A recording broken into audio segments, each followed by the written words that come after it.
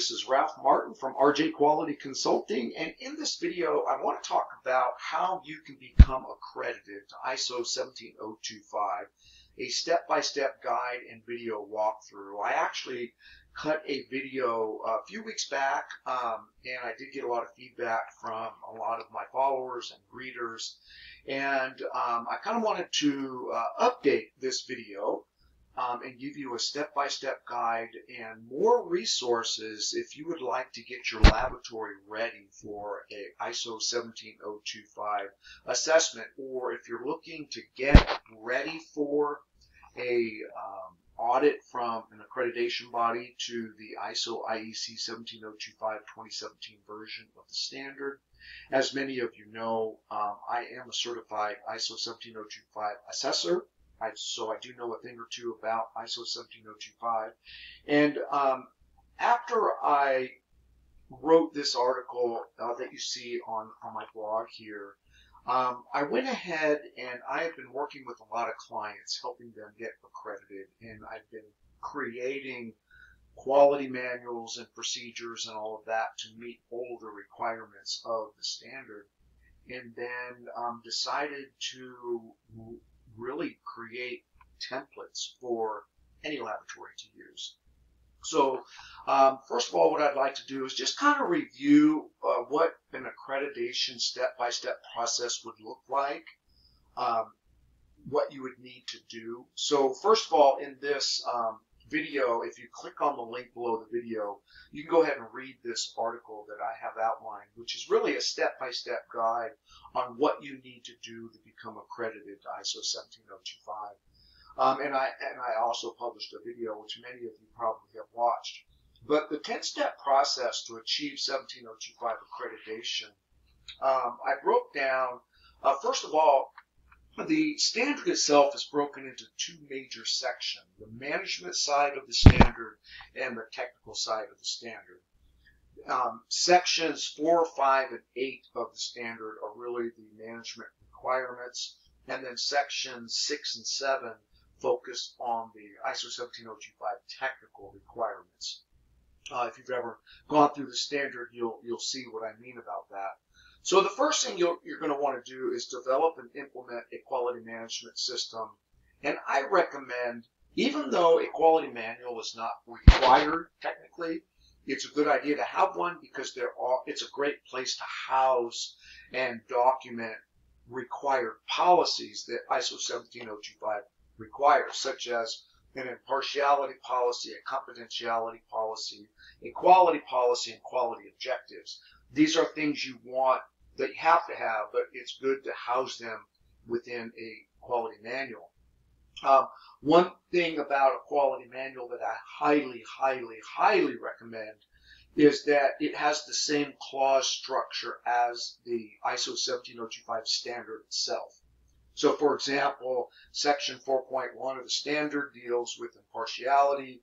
Therefore, your quality manual, Section 4.1, should also deal with impartiality.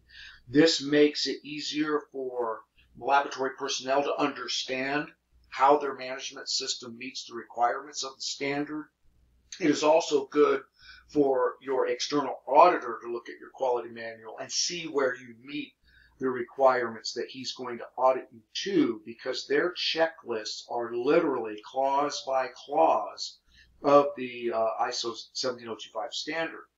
So Section 4.1, impartiality, Section 4.2, the confidentiality policy, quality policy, and objectives are usually put into the management side of Section 8. And then also there are required procedures that ISO 17025 requires. And you can look at, for example, in Section 6.2.5 of the standard, you'll see there's verbiage such as the laboratory shall have a procedure for ... in this case, personnel or training. And that procedure shall include A through H. That's the kind of verbiage you'll see in the standard. Well, there is that type of verbiage in each of these sections that you see. So the standard requires these procedures. So in order to become accredited, number one, create a quality manual that has the same clause structure of the standard. and then create these required procedures, have a good document control system, have a good nonconformance and corrective action system, and a good training program. Then as you go further down this article, then the next thing you'd want to do is conduct an internal audit or gap analysis. You'll need those records for the auditor because they do require that you conduct an internal audit before they actually come out and audit you, and they do want to see those records. Then you would identify your gaps, create corrective actions, develop your proficiency testing plan, which is a 4-year plan. That's a requirement in Section 7.7 of the standard. Then you would want to conduct a management review, and then you're ready to schedule and prepare your audit, and then go ahead, and then you would need to maintain your accreditation by having continual internal audits and that sort of thing. So that's a lot of work. So what I have developed is a template for a quality manual along with all of the procedures. And what I'd like to do is quickly show you what that looks like. So here is the quality manual. It's a 56-page document that has all of the requirements of ISO 17025 that you can customize and add your, like for example, your laboratory name here, your address and contact information, a document number ID, like maybe the first 3 letters of your lab name, followed by QM-001 would be a good document ID, the revision number, the effective date, the laboratory director, whoever approved it, quality manager's name and title, and then your company logo, followed by a table of contents that shows all of the clause elements of the standard. As you see, this quality manual is aligned with the 17025 standard itself.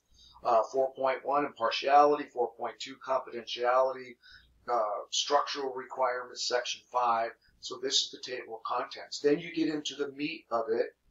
And what's really cool is under each section, I've identified a policy or procedure that it would be associated with. For example, laboratory activities are done impartially. Laboratory name, whatever your name is, ensures that all laboratory activities are conducted impartially.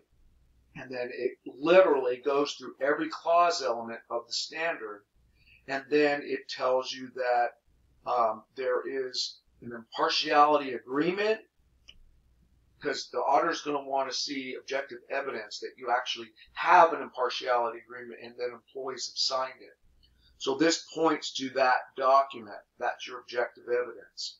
And we go along, for example, I'm going to get into the first required procedure, which is a training procedure.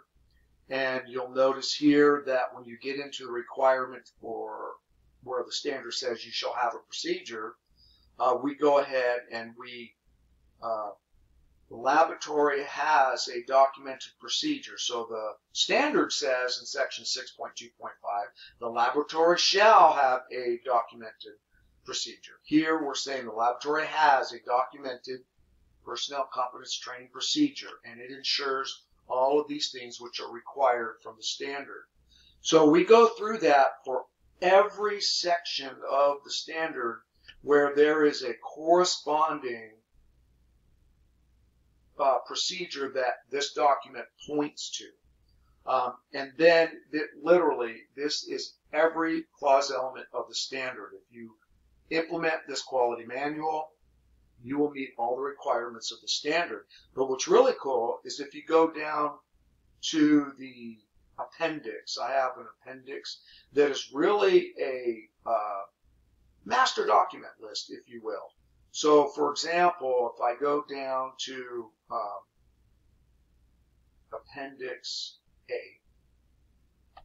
this is a list of reference documents and procedures. Impartiality agreement, confidentiality policy for employees, confidentiality policy for contractors, personnel competence and training. These are all of the procedures that were referenced from the above that I just showed you examples of. There are about 15 of these policies and procedures. So How much, right? So you can get the complete quality manual. I mean, everything, all 56 pages of this for $49.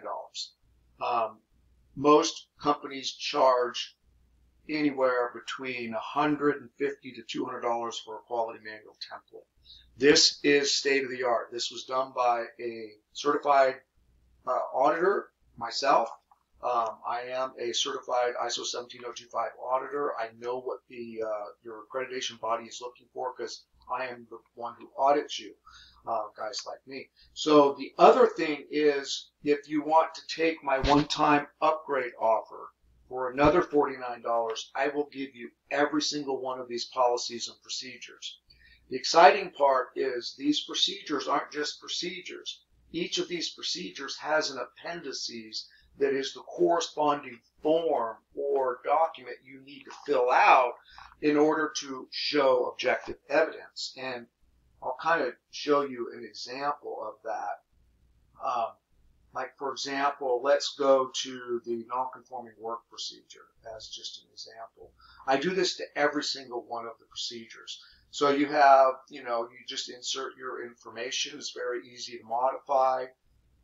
It has a scope statement for the procedure, references, definitions, the responsibility section, and then the actual procedure on what you should do. And then it literally will point out, how to record the nonconformance, Appendix 1, right? And then if it turns into disposition of nonconforming work, what you need to do to disposition it. And then the appendix would actually be a nonconforming work register. You could use this document as is, or if you find it ugly and you don't like the way it's formatted, you can always take the exact same structure, put it into Excel, make it pretty, whatever you want to do. This may not be pretty, but it meets the requirements of the standard if you actually document your nonconformities in a system like this. And then we have a nonconforming work form for individual nonconformities, because you do have to document those. The auditor's going to want to see that. You could use this form the way it is, or modify it, make it pretty, do whatever you want to do. And then, of course, there's a revision history. I do this for every single one of these policies and procedures, and there are about 15 of them. But if you, and that's an additional $49, if you get the whole package, take the upgrade when you purchase the quality manual, you will have everything you need to meet the requirements for ISO 17025 and be audit ready. Also, there is an internal audit procedure in here that has my internal audit checklist, which you could do a gap analysis for. And then when you do your management review, I provide you a management review template. And if you follow that template, you will meet all the requirements for conducting an appropriate management review that meets all of the input and output requirements. So I get you completely ready, and then you'll have 100% email support from me as well. So, that being said, what you want to do is click on the link provided in this video, and what it'll look like is, I'd actually like to show you what the page will look like. It'll look like this. You just go ahead and enter your email address, card number, and then if you want, this is $49. If you want all the procedures with it, just click that button, and then it'll be a total of $98, and you get this whole package. So that's it. This is Ralph Martin signing off. Click on the link below, and then you'll have full email support from me as well. You make it a great day.